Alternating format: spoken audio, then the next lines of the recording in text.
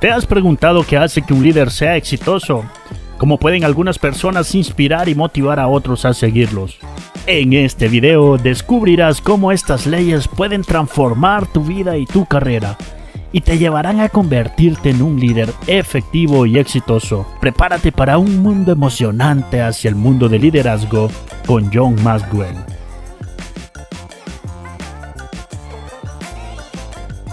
John Maxwell es un escritor, entrenador y orador estadounidense reconocido por sus libros sobre liderazgo y desarrollo personal. Nació en Garden City, en Michigan, Estados Unidos, el 20 de febrero de 1947. Estudió en la Universidad de Ohio, donde obtuvo una maestría y un doctorado en psicología. Comenzó su carrera como pastor en una pequeña iglesia en Indiana y posteriormente se convirtió en pastor de la iglesia Skyline en San Diego, California, donde trabajó durante 14 años. En 1985 fundó la organización Equipo, que tiene como objetivo entrenar a líderes a nivel mundial. La organización ha trabajado en más de 80 países y ha capacitado a más de 5 millones de personas. John Maxwell es el autor de más de 100 libros, muchos de los cuales han sido bestsellers del New York Times. Sus libros incluyen El poder del liderazgo positivo, Líder 360 y el que hoy te traemos, las 21 leyes irrefutables del liderazgo. Además de sus libros y su trabajo en equipo, también es orador muy solicitado y ha hablado ante audiencias en todo el mundo. Sus discursos se enfocan en el liderazgo, motivación y ha sido reconocido por su habilidad para comunicarse con la gente con un estilo claro y conciso.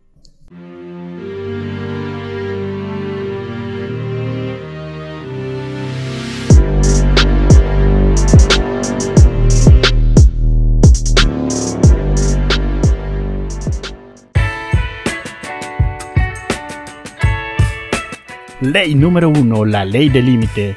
La capacidad de liderazgo determina el límite del crecimiento de una persona.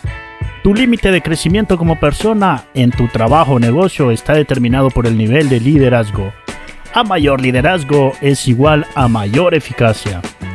La dedicación al éxito es importante, pero también lo es el talento y la inteligencia. Pero sin la habilidad de liderar, nunca llegarás muy lejos. Por eso, es sumamente importante que si deseas tener éxito en la vida, te enfoques en desarrollarte como líder. La ley número 2 es la ley de la influencia. La verdadera medida de tu liderazgo es la influencia, nada más y nada menos. El verdadero liderazgo no puede ser transmitido, necesita ser ganado.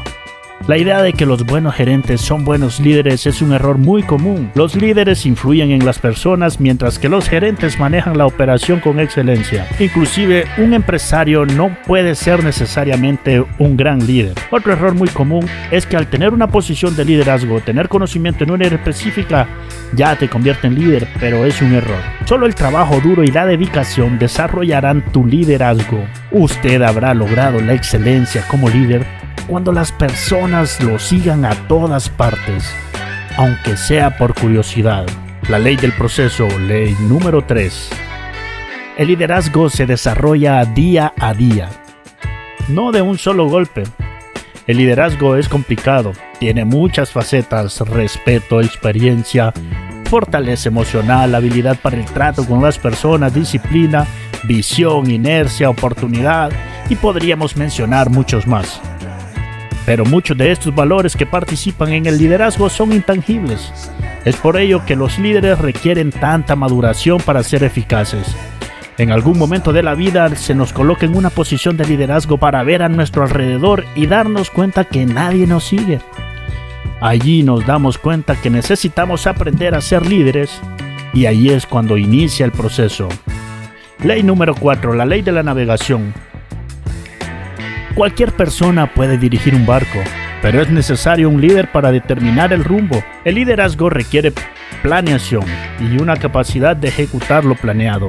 Mientras más grande es la organización, es preciso que el líder mire hacia adelante con claridad. Los líderes están conscientes de que las personas los siguen. Es por ello que no pueden darse el lujo de no pensar bien en el futuro. La capacidad de hacer una planeación unida con una visión clara transmite seguridad y confianza a los miembros del equipo.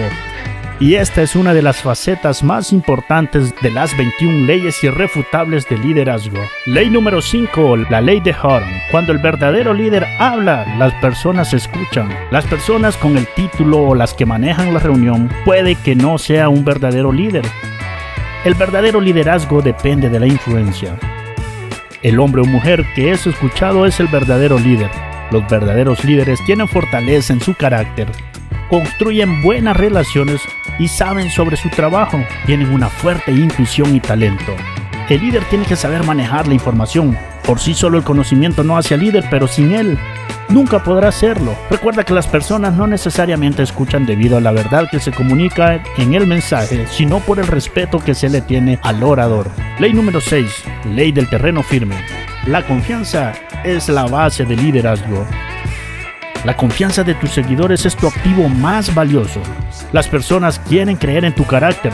Si cometes errores y no los admites, comenzarás a socavar la confianza. No se desarrolla la confianza hablando de ella, se desarrolla alcanzando resultados, siempre con integridad y de una forma que explique una verdadera preocupación por el equipo. ¿Cómo puedes desarrollar respeto? Tomando decisiones sólidas, admitiendo tus errores y colocando a tus seguidores por encima de tus intereses personales. Ley número 7, la ley del respeto. Las personas siguen naturalmente al líder más fuerte que ellos mismos. Las personas con fortaleza buscan líderes aún más fuertes, siempre basándose en el respeto y la profundidad de su carácter. La ley número 8 es la ley de la intuición. Los líderes evalúan todo con un sesgo hacia el liderazgo. La intuición es una cualidad difícil de definir. La intuición se desarrolla con el tiempo y a través de la experiencia. Pero debes de estar dispuesto a seguir tu intuición y a actuar de ser necesario. Algunas personas nacen con una gran intuición al liderazgo, otras necesitan trabajar en desarrollarlas. Al final necesitas controlar, comprender y trabajar con los factores intangibles para alcanzar las 21 leyes irrefutables del liderazgo. Ley número 9, la ley del magnetismo. Tú eres lo que atraes. Generalmente vas a atraer a personas con cualidades similares a las tuyas. Normalmente ellos compartirán tus valores, tu actitud, tus habilidades e inclusive tus experiencias. Si no estás atrayendo a las personas que deseas, examina tu liderazgo y encuentra las áreas que necesitan mejora en ti. La ley número 10, la ley de la conexión. Los líderes tocan el corazón antes de pedir ayuda. Para poder comunicarte efectivamente tu mensaje, es imperativo conectar con todas las personas a un nivel emocional. Siempre recordemos que si tenemos una organización, grandes o cientos de seguidores, ya sea en Twitter, Facebook o en YouTube, por ejemplo, cada uno de ellos es una persona, no un número. Cuando un líder ha hecho el trabajo de conectar con su equipo, se nota en la organización. Entre los miembros existe lealtad y ética de trabajo. La visión del líder se convierte en la aspiración de las personas. El impacto es increíble. Nunca subestimes la importancia de construir puentes. Para dirigirse a sí mismo, use la cabeza. Para dirigir a los demás, use el corazón. Ley número 11. La ley del círculo interno. Las personas cercanas al líder determinan el potencial de este. Como dicen, dime con quién andas y te diré quién eres. En otras palabras, dime con quién andas y te diré hasta dónde puedes llegar. Para ser una organización más efectiva necesita buscar líderes fuertes y colocarlos en un círculo interno. No inviertas todo tu esfuerzo en convencer o inspirar a personas negativas. Invierte tu energía en las personas que comparten tu visión. Llena tu círculo interno con personas que eleven la moral y te ayuden con la carga de la organización. Ley número 12, la ley de entrega del poder. Solo los líderes seguros de sí mismos dan el poder a los demás. El mejor líder es aquel que tiene suficiente sentido común para escoger buenos hombres y mujeres para que hagan lo deseado y suficiente dominio de sí mismo para no entrometerse en lo que hace. Tan extraño como puede sonar, los grandes líderes obtienen autoridad al entregarla. Ley número 13, la ley de la reproducción. Se requiere ser un líder para desarrollar a otro líder. La gran mayoría de los líderes tienen como mentor a otro líder. Los mejores mentores son líderes con experiencia. Tú puedes dar a otros lo que posees. Muchos líderes no ven el valor en generar otros líderes y muchos inclusive empujan a otros hacia abajo para mantenerse ellos arriba. Esas personas terminan destruyendo su liderazgo. Construir nuevos líderes es esencial para el desarrollo de la organización. Mientras más líderes tengas en la compañía, más potencial tiene. Todo comienza en la cima porque es necesario un líder para desarrollar a otro. Ley número 14, la ley del convencimiento. Las personas se convencen del líder y luego de la visión. Muchas personas creen que la visión viene primero, pero no es así. Cuando los seguidores están perdidos, siempre buscan al líder primero. Construye tu credibilidad como líder primero y luego las personas seguirán tu visión. Como líder no obtienes beneficios por fracasar en una causa noble. Tampoco tienes crédito por tener la razón. Tu éxito se mide por la capacidad de llevar a las personas a donde necesitan ir, pero solo puedes hacer eso si las personas te aceptan primero como líder. Ley número 15, la ley de la victoria. Los líderes encuentran la forma de que el equipo gane. Creo que los verdaderos líderes comparten una capacidad de aceptar la derrota. Cualquier cosa que no sea ganar les parece del todo inaceptable, de modo que determinan qué deben hacer para lograr la victoria y luego la buscan con todo lo que está a su disposición. Los líderes encuentran la forma de que su equipo tenga éxito. Se aseguran de que su equipo se desarrolle en los siguientes 3 componentes: unidad de visión, diversidad de habilidades en el equipo y un líder dedicado a la victoria. También que los eleve a los miembros del equipo a su máximo potencial. Ley número 16, la ley del momento de inercia. El momento de inercia es el mejor amigo de un líder. Para llegar a cualquier parte, necesitas estar en movimiento. Lograr que un equipo pase de un estado de reposo a movimiento es un trabajo difícil. Pero al comenzar a moverse es difícil detenerlo. Esto es el principio de la inercia, el mejor amigo de un líder. Cuando no existe la inercia, incluso las tareas más fáciles pueden parecer problemas insuperables. Pero cuando se tiene la inercia de tu lado, el futuro luce brillante. Los obstáculos parecen pequeños y los problemas se ven como algo pasajero. Con suficiente inercia se puede lograr casi cualquier cambio. Ley número 17, la ley de las prioridades. Los líderes entienden que actividad no necesariamente significa logro. Las personas pueden estar ocupadas todo el día y dedicar toda su energía, talento, tiempo a actividades que no llevarán a donde quieres ir. Un líder es capaz de definir cuáles son las actividades que realmente te acercan a la meta y aseguran en hacerlas primero que los demás. Los líderes aplican el principio de Pareto o la ley del 80-20 y se aseguran de invertir el 80% de su tiempo, recursos y dinero en el 20% de las actividades, personas y disciplinas que llevarán a donde quieren llegar. Ley número 18, la ley del sacrificio. Un líder debe sacrificarse para progresar. Muchas veces el líder necesita estar dispuesto a perder algo para luego ganar algo mejor. Dar a veces un paso atrás para luego poder dar 2 pasos hacia adelante. Muchas veces implica reducciones de salario y más trabajo sin compensación. El sacrificio es constante en el liderazgo. Es un proceso continuo, no pago único. Los líderes muchas veces ceden para poder ascender. Ley número 19, la ley de la oportunidad. Cuando conducir es tan importante como qué hacer y a dónde ir.